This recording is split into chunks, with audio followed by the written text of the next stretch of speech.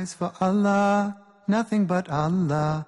Ba is the beginning of Bismillah. Ta is for taqwa, bewaring of Allah. And Tha is for thawab, a reward. Ja is for Jannah, the garden of paradise. Ha is for Hajj, the blessed pilgrimage. Kha is for Khatem, the seal of the prophethood given to the Prophet Muhammad sallallahu alayhi wa sallam. أعوذ بالله من الشيطان الرجيم بسم الله الرحمن الرحيم قال الله تعالى فاسألوا أهل الذكر إن كنتم لا تعلمون قال الله تعالى لا يستوي الذين يعلمون والذين لا يعلمون. Allah subhanahu wa ta'ala says, ask those who know if you do not know. He also said, can you compare those who know with those who do not know? Assalamu alaikum wa rahmatullahi wa barakatuh. Welcome to today's edition of Pathway to Jannah. Alhamdulillah Rabbil Alamin. We are still in this season discussing the girl child.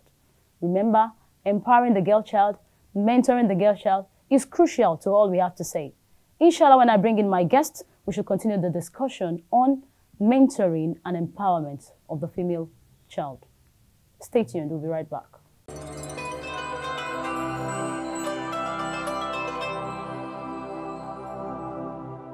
You're welcome back. If you're just joining us, the program is still Pathway to Jannah, and I have in the studio with me Sister Mutiat Olagoke. She's the director, Igret Media Concepts, and she's also the convener, Muslima Speak Tribe. Assalamu alaikum warahmatullahi wabarakatuh. Sometimes people tend to mix up women empowerment and feminism. What's the difference? Mixing it up. Well, yeah. Fatigue, I think that the problem started because the feminist drive was what got a lot of women across the West. And I'm particularly saying across the West because my grandmother is 96 years old and she's been working her whole life. And she's felt empowered by some of the conversations she's had. For me, empowerment is having to take charge of your life. And I've never met anyone that has charge of their life like my grandmother. And this was a woman that was 20 years old at the end of the Second World War. Wow. So you can imagine. And at that time, a lot of women across Europe, across the United States, can't even get a job or are not as empowered as they are today. So feminism was a drive that came about supporting and protecting the rights of women, fighting for the right of women there. Now, that's where the mix-up comes. So when you talk about let's empower women, there's a lot of, I think, apathy for it in our own culture as Muslims, particularly as Muslims, because they look at history and that's synonymous part of it. And like, oh, you people are feminists. And once you start to talk about, let's get this, no, there's a difference. Empowering is giving somebody charge of their life. And that's what Islam is about. That's what Islam brought that the religion before the Prophet ﷺ did not have. So they're not synonymous. It's just the way history is being told that is mixing things up. As Muslim women, wouldn't we have restriction, especially those that are married? Wouldn't we have restriction in a way?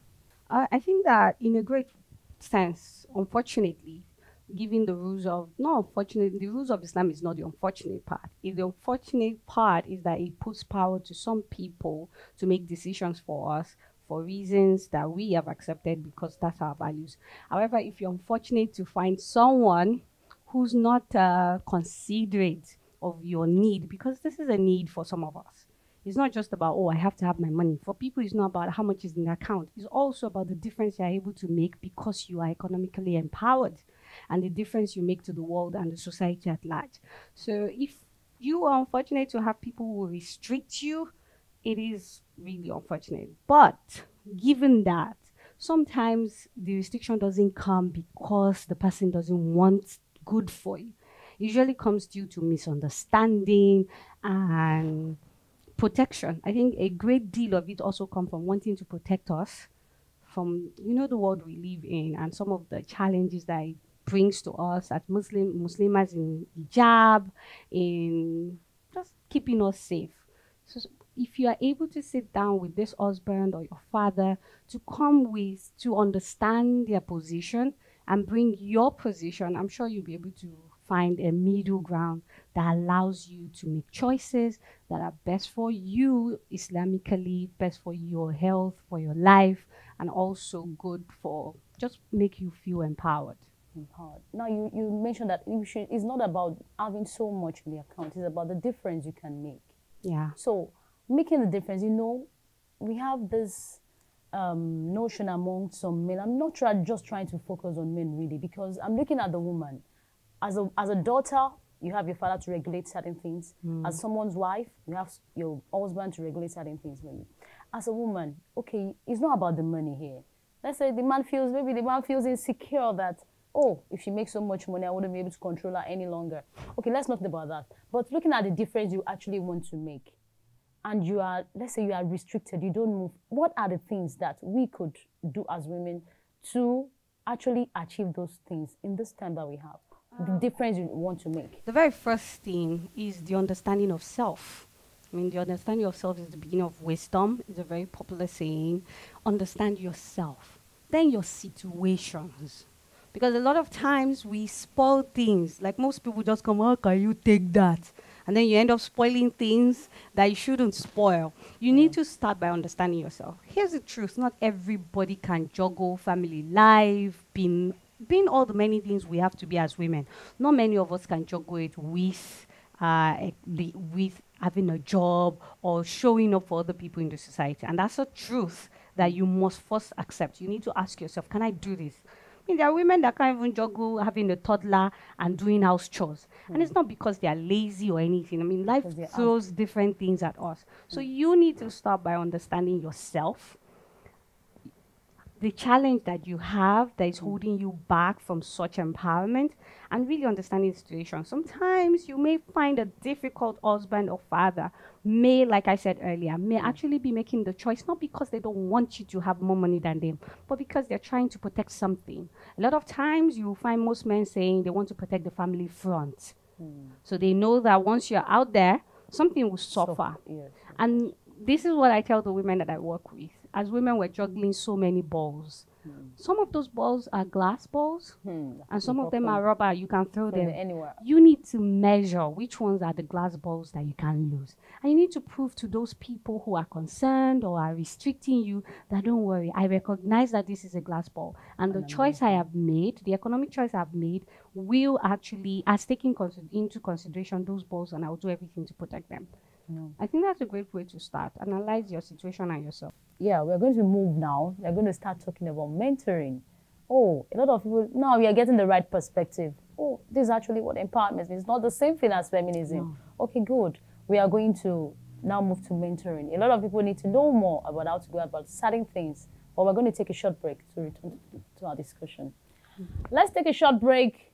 We'll continue our discussion on mentoring and empowerment of Muslim women. Stay tuned, we'll be right back.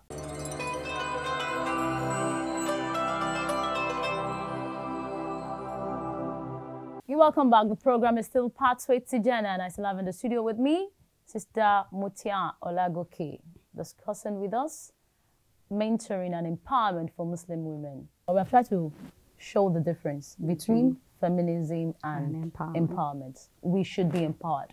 We should work towards that. Doing that with care. Yeah. Now, mentoring. A lot of people need to be guided.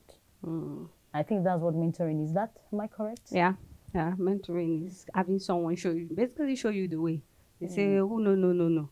So having someone to show you the way and help you find your own way. Because sometimes their way may not necessarily be your way. But if they can show you the way to start, you can find your way. Okay. That's ask those who know if you do not know. Yeah. Okay, that's simply what it means. All right. Is this necessary in all spheres of human endeavor? Yes. The human society, or could we say the higher animal society, is pass on values and attributes and habits through mentoring. I mean, how did we become like this? We subconsciously were mentored by our own parents. Like people will say there's no school of marriage, but how do we know how to do marriage? Because we We've been were adding all the following the path of path and- someone. And you know how they say children don't learn by what you say, Yes, like they by learn by you what say, you do. say. So whether you know it consciously or not, you are mentoring the child. To the old raising a child is more like what mentoring is. Of course, the way mentoring is now, with me having a mentor and somebody at work mentoring me, it's more structured, or would we say we're more mindful of it? However, from the home, from the day you're born, you as a parent literally become a mentor to that your child. So, All right. How important is this to women, to women, Muslim women in particular? Muslim women in particular. On a scale of what? On a scale of 10, 10, 10. 10, 10, particularly given how social media has taken over everything. And there are so many coaches, so many ideas, so many opinions, so many ways to do one thing. So there's a need for us to truly be rooted in, if we must be rooted in the values that matter to us or that will truly take us to whatever level we want to go, we do need mentoring. And we as older people, we do have to pay attention to the younger ones and show them the way, because the way I see it, all of us are figuring life out at the same time. And things keep evolving, so you really need to know how to navigate. Exactly. Now, I want to get a mentor. How do I get a reliable mentor? And the first thing, and I keep saying this, is to understand yourself. Just because Muti does it and she's doing it well doesn't necessarily mean that I'm ideal for you. Everybody in your niche or in your industry or at work who's above you will not necessarily be ideal for you. So the first thing is understanding yourself. And then the next one is to understand the goal you want to achieve. I'm not your father, so you can't just tell me to come and adopt you randomly and be showing you the way. You must first know, why do I need this mentor? I, for one, have more than 3 mentors, and everybody serves different purpose. So there's a mentor in broadcasting, there's a mentor in writing, there's a mentor. And there are mentors that it's distance. I'm looking at them from afar. I'm watching them. They watch me. I watch them. Well, WhatsApp status, I'm checking. This is what my guy is doing. When information comes, they throw it. So you need to understand you as a person who aligns with you. There are people who are doing well in my industry that I'm not going to, even if they pay me to be their mentee, I will not collect it. Because our values don't align. And I found myself in rooms where they chose me. And after a while, I'm like, okay, I can go on. This can work for me. So it's the same thing. Even if a mentee chooses me, after a while, I look at it and say, I don't operate like this. And it won't work. Somebody who's not ready to show up, somebody who's not ready to get things done cannot be my mentee. So you need to know yourself and your goal, because there are too many people that can do too many things, and time is not enough for you to find one person and say they're the one that will help you, your mentor in marriage, your mentor in So that this. means for each part that one has identified, you need to get a mentor. Yes. Is it possible to just evolve on one's own? Is it Without possible without having mentor? Without having anyone to look after? Anyone? Yeah. Or having someone to guide you? Not Yes. even your mom? I mean, no, let's look at, okay, I'm going into broadcasting. It's a My lot money is not easier. even- It's a lot easier. Yes, I'm sure it is.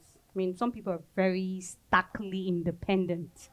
However, we are a people that make mistakes. And it is a lot easier to have a mentor who already have made some of those mistakes. Okay. It's easier to have somebody to guide you to say, I don't think this will work. It's easier. If you've been in a support group, like a business support group, I run a business support group, and I can see how much we are able to achieve supporting each other, saying, I've done this before, it works. Try this. Rather than So you if it just does not going work, it you can alone. just say, oh, let me take another. One of the popular things you hear is that if your mentor has been doing something for 20 years, the moment they take, they hold your hand, there's a great chance that you're buying 20 years. 20 years of 20 years of experience, and they can tell you, so you can start from, you are going to make your own mistakes and chart your own way and your own experiences, but there are things you won't do. Is it possible to have institutionalized mentorship programs? Not me searching, I want to Mr. Mutia, today I'm looking for Dr. This.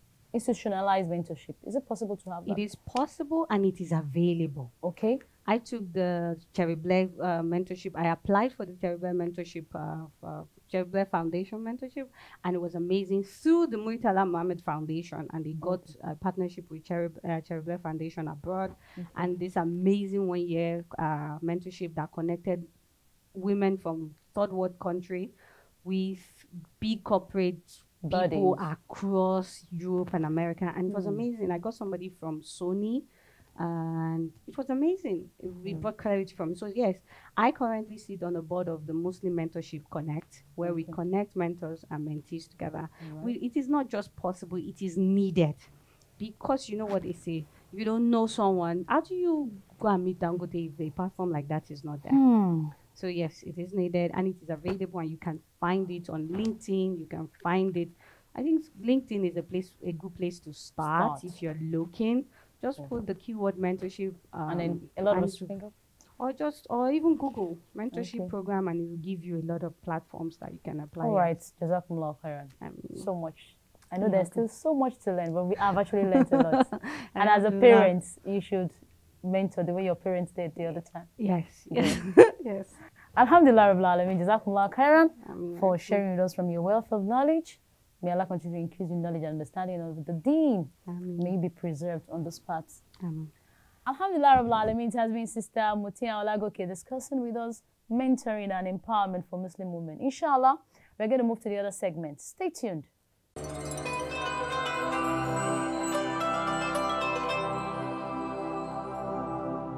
The Island Muslim Coalition Strategy Retreat is the coming together of several ummahs on the island to brainstorm on how they can achieve and provide solutions to what the Muslim ummah and community are lacking. How did the idea about the coalition strategy come about? As the name suggests, Island Muslim Coalition, this is intended as a coalition of Muslims along the Lekki, Ikoyi, Ibeju-Lekki axis, potentially all the way to Ekpe, to come together to try and work on common needs that we may be able to achieve working together rather than working individually. As Muslims, we need to come together to work for big projects for the Ummah. If you are doing it individually, you may not be able to achieve more. But when we come together as communities on this axis, we believe there are so many things we'll be able to achieve together, inshallah. It's a belated idea which should have been carried out many years ago. I feel nothing is too late. It's something that is needed. This is a culmination of some ideas we started when people were concerned about the issue of Muslim cemetery, because we've seen that the cemeteries that we have in Lagos, at least in Lagos State, the Muslim cemeteries are not well looked after, they are not well maintained, and there's also a dearth of Muslim cemeteries. You have very few, you don't have enough to serve, especially this Lekki to Ekpe axis. We don't have Muslim cemeteries, so there's a need for us to have cemeteries for our people, because Islam prescribes how we should respect and how we treat the dead. So we need to have that. And that was what brought this idea together. And as people started talking about it, we found that there are other people who are like-minded in the axis. And of course, this idea started having traction. And then from there, the other ideas developed. Idea of orphanage, idea of this. So then there was a need to actually sit down and harness and put our thoughts together and get everybody so that you can have a good coalition that can drive the whole process and develop a roadmap to be able to actualize all those things that have been discussed. All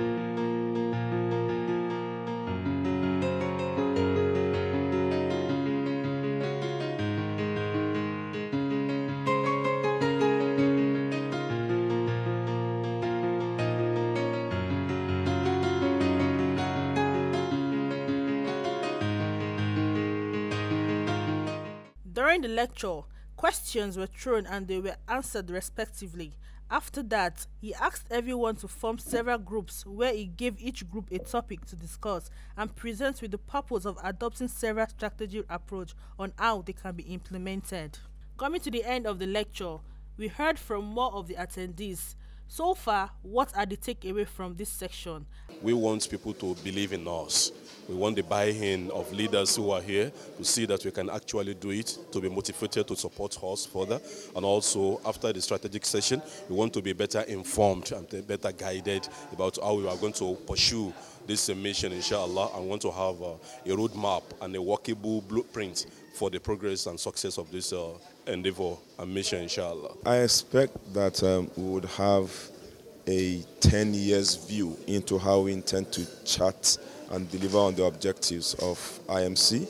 For me, major takeaway is we need to have sincerity of purpose. There are a lot of Islamic organizations out there, so we don't want this to be just another Islamic organization. You can see this is a coalition of a lot of mosques around this area. So we have a lot of knowledgeable people around. We have a lot of people who know a lot about Islam, who know what they are doing. They've all come together to do this. So I really expect that this is going to be very different from all the other organizations we've had in the past. We've talked about the issue of funding because there's really no way you can impact successfully if you're not able to fund all your projects. And we've discussed that extensively about sourcing for funds locally and internationally. And of course, there's also the issue of levying members. The project will succeed, inshallah. We'll do all our best to ensure that this project succeeds. And at the end of the day, the outcome of it should be victory for all Muslims and for humanity at large. Yeah, well, the takeaway majorly has shown a lot of collaborations that needed to be done to move the society forward. It's collaboration in the area of providing befitting centers for the Ummah, which range from schools to orphanage to Maqabir, that will better the interest of the Muslim community moving forward. How do you think most of these things discussed can be implemented? Well, we are still at conception stage. And what that means is that we are cooking the soup. When we get to the stage where we are finished cooking, then we can begin to talk of implementation. Part of the strategy session we are is still discussing how we are going to implement all these lofty ideas. But like I said in the session, we have in this gathering a lot of chief executive, business executive, and entrepreneurs who are running businesses. So it's not going to be a problem. All we need to do is put in place a good strategy. That's number one. Have people who will actualize those our dreams by making sure that they become reality and setting milestones as to what is to be achieved over a period of time, and also putting in place measurement to measure the performance. And I have no doubt in my mind that inshallah, Allah will not disappoint us. We will surely make it a reality in our lifetime. We have a lot of headgets here, so I really don't think it should be that much of a problem to implement. If everybody can come together, cooperate fully, and then everybody buys into what has been talked about here. The implementation, it's essential for us to come up with an implementation plan, and all of us have alignment around those implementation plan, buy into it, and have a structure to monitor the implementation. We need management structure around that plan, so that how the plan is being rolled out, how it's being implemented, can also be monitored, measured, and essentially we need to decide who is responsible for what. And it could actually be small group of people being responsible for part of the program, but essentially is to have the leadership, the management structure to be able to monitor the implementation and the progress we make, to have a regular review and where there is a need to tweak. Well, I think implementation is one thing that is very, very germane. And one of the things I think is that the group will break into strategic sessions, and those strategic sections will come up with specifics on how to implement these ideas, which range from how to fund it, how to position it, how to put up the structures, and how to put up the necessary management that will guide it. We do hope that the purpose of this gathering will come about soon.